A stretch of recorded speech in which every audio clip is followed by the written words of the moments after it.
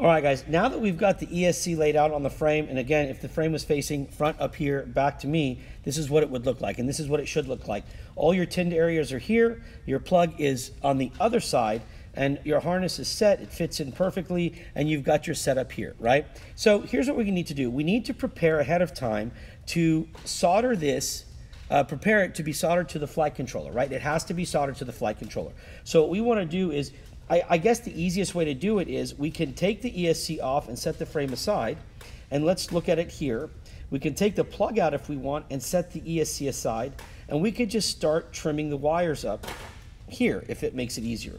Either way, I'll go that method just to show you guys how quickly we're going to do this. So what you want to do is you want to basically pull away about 2 millimeters or 1.5 millimeters of the silicone sheathing that's around the wire, and we're just going to get all the wires done at one time so that we don't have to mess with it later on, and this will be easier. Now, I am not going to ask you to cut these wires down.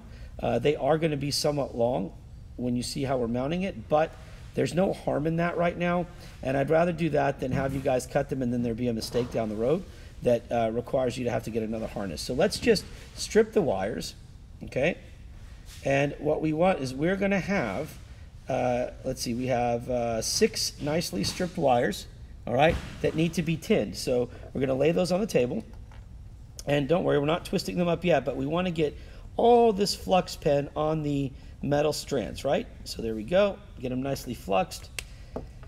And then one by one, and what I want you to do, and this is how I do it, you do it however you want, but just make sure you do it, you know, get these twisted right, is hold the silicone in one hand, pinch the metal exposed wiring strands in the other, and spin the silicone part. Okay, that's going to really tightly wind up those strands. All right. Some people try to spin this finger, spin the metal, and it doesn't really work for me that way. I spin the silicone because I can get a good grip on it, and I just pinch the strands. So what I'm going to do, I'm on wire number 3, and then we're going to go to wire number 4. Okay, and then we'll do the ground. And we're going to do the battery. All right, so there we go. Look at that. It's perfect. Looks good. Everything's set. Okay, now we've got to tin them. So for this one, if you've got a helping hands, go ahead and get it. If not, you can just lay the wires on any tool like this and tin them. I'm going to use the helping hands, I think, although it's never, I can't say it's easier for me to use the helping hands because I got so used to doing it without them for so long, but we'll just do it anyway. All right, I just feel like it bunches them all close together, so I'm going to try to spread these apart as much as I can so I can just do it in one pass. All right, there we go.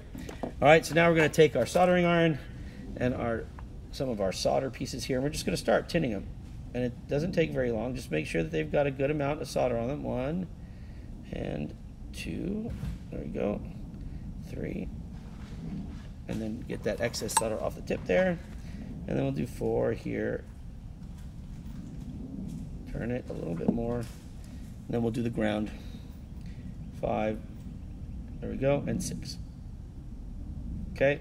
Now, something I want to point out to you guys is, and I think maybe it's better if I do this using the microscope. So give me a second. Let me turn that on. I'm going to turn the microscope on because I want to give you an idea of how long your strands should be. Because we are talking about, let me get this excess out of here. We're talking about a very small area. So let me show you something real quickly, okay? I'm gonna do this here, and I'll get this for you guys to see, okay? So let's do this. There we go. Let's bring that over. And I'm not sure if that's actually, it doesn't look like it's updating here. Let me try this again.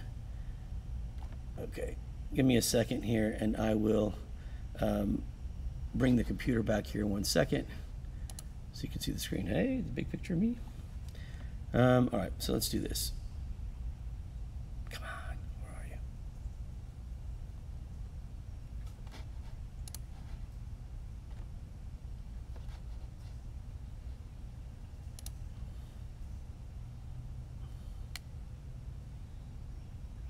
I'm waiting. There it goes. All right, let's see if this will work. Okay, let's see if that works now. Yep, that works. Okay, so let me show you where you're soldering. I'm going to get this flight controller out so you can see this real quickly. So you can see how small the pads are. Let me raise this up. Let me focus. Okay, perfect. Okay, you see where that says S2? So I'm going to point this out to you using this screw. See that? That's where you're soldering to. This is the side. This is a screwdriver, by the way. This is the tiniest screwdriver. S1 is right here. Okay, and S3. So these pads are very small. Put that in perspective. This is the wire we just tinned. See how long that is? Okay, so what we want to do is we want to make sure. Now the power and ground are fine because you're actually putting those on bigger pads. But let's say this is your wire you tinned, right? Let me put this back in focus.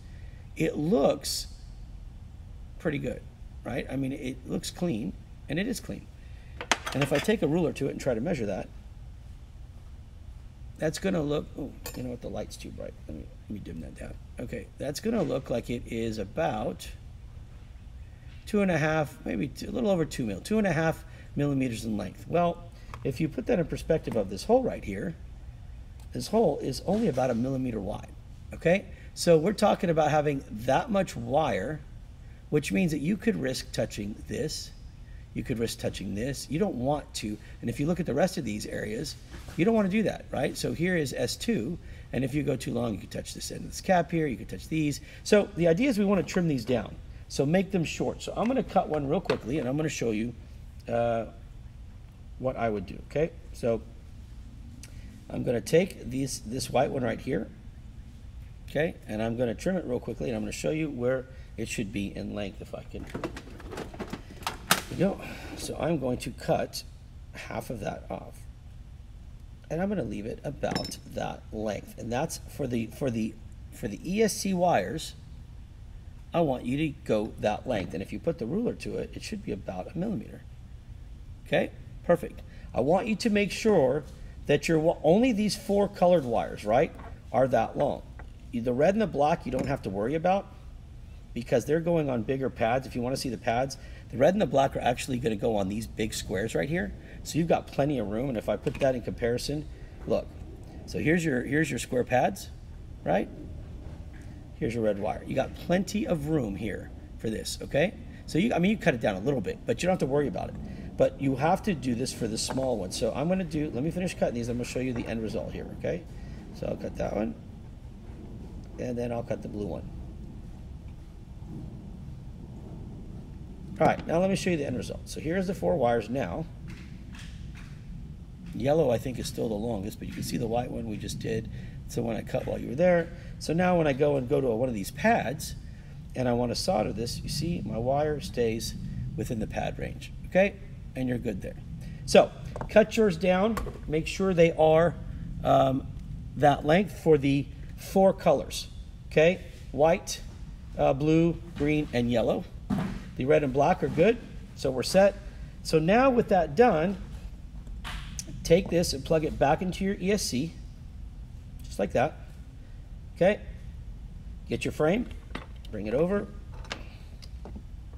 put my ruler away, turn the ESC upside down just like that to where the wires are on the bottom. Make sure they're in well, and just set it back in there, okay? You are now set to go as far as your ESC being completely prepped and ready for your next task, which is going to be to, well, we could set up the flight controller or we can set up the motors. I think what we'll do is let's do the motors first. That way we can get everything done here, and then we'll come back and do the flight controller. So I'll see you guys in just a minute.